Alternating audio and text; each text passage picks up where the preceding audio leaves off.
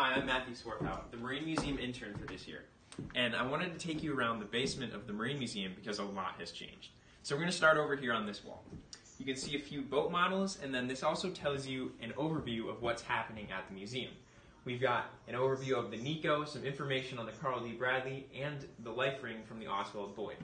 So now I'm going to take you around my exhibit that I did this year. It's about the Carl D. Bradley, which was the largest shipwreck on Lake Michigan. So come check it out. I spent the last semester in New York City where I went to a lot of different museums where I got my inspiration for this. I went to the 9/11 Museum where they had a really powerful story where they told it in these kind of headlines. So I wanted to do the same for this. So if you follow the exhibit, you'll see a lot of different headlines like Queen of the Lakes or Showing Her Where. And that kind of goes along and it tells you kind of chapters like in a book. So to start off, we start off with Queen of the Lakes. The Carl D. Bradley held the title the Queen of the Lakes for 22 years, which meant that it was the longest vessel on Lake Michigan, which was a pretty big deal. Other boats that held this title were the Edmunds Fitzgerald and then currently the MV Paul R. Tregurtha. As you can see here, there's a couple more historical pictures which I had a lot of fun finding online and from other various sources. There's a couple great ones like this one showing how low in the water it is with how much cargo it was holding. The next chapter in our book, it moves on to Showing Her where it tells about how, leading up to this wreckage, there were a lot of different events that contributed to it. For the boat getting really worn and damaged, then when it was hit by this massive storm, what ultimately caused it to sink. Moving on, a turn for the worse. So this is really interesting because this shipwreck could have been avoided. I know it could have been avoided many different ways, but their original plan was to move from Gary, Indiana to Manitowoc, Wisconsin. But when they were about an hour away from the shore, they turned away from Manitowoc, Wisconsin, heading over to Rogers City, Michigan. But they didn't make it here. They sank here 12 miles off Beaver Island. So that was the turn for the worst, heading towards Rogers City.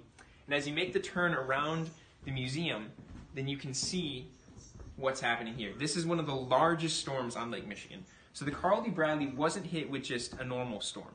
There were many different severe weather events that all converged upon northern Lake Michigan at the same time, causing 40-foot waves and 55-mile-an-hour gusts of wind to take on this boat.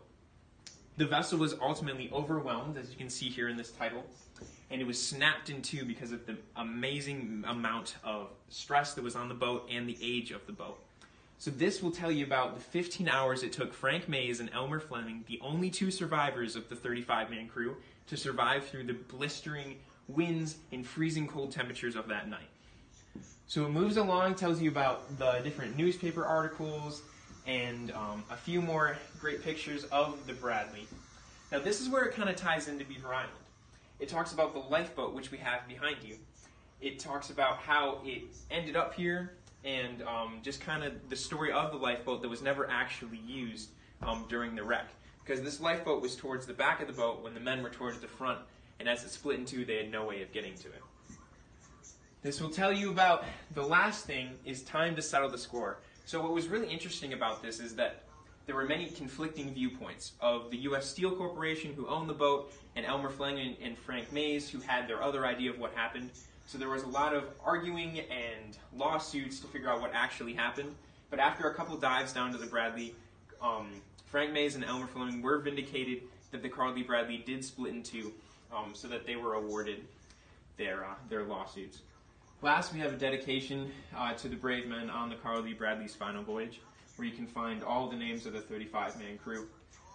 And then here, we have an interview with Frank Mays about his story about what happened on that night, if we make it till daylight, which was filmed right here in the Marine Museum in 2018. So, if you haven't been to the Marine Museum lately, you really haven't been. There's so many great things here, and I'm really excited for you to come on down. Thanks so much.